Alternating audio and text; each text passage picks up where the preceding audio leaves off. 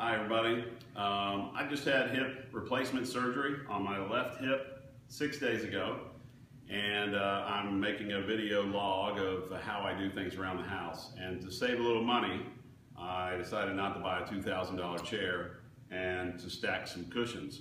This is where we typically sit. It's an older couch, but we like it, but it's too low for me.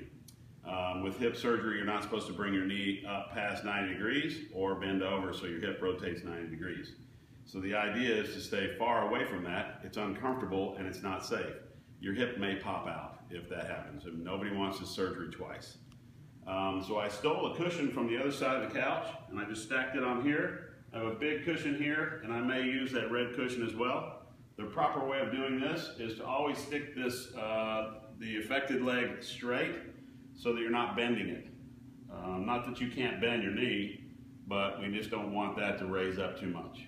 So you would place this foot out a little bit, scoot a little close to the couch, push these cushions down, use your right arm to brace, and lower yourself with all the weight of your body on your other leg, on your right leg in this case. And then you can adjust yourself, sit back, and relax.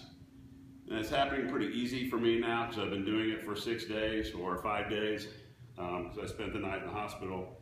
But the main issue is you don't want your foot or your leg to rotate in.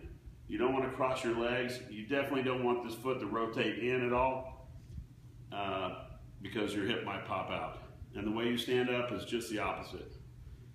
You want to lean forward, get your elbow of your the opposite side of the leg that was affected, to use yourself to brace, push down, make sure this knee doesn't rotate in or your toes don't rotate in. You may have to hold that out. Put all your weight on your good leg and stand up straight. That's a really safe way of doing it. You should not get in a hurry doing any movements with this hip. If you're worried about it, just go very, very slow and you'll be safe. That's it for now. Thanks.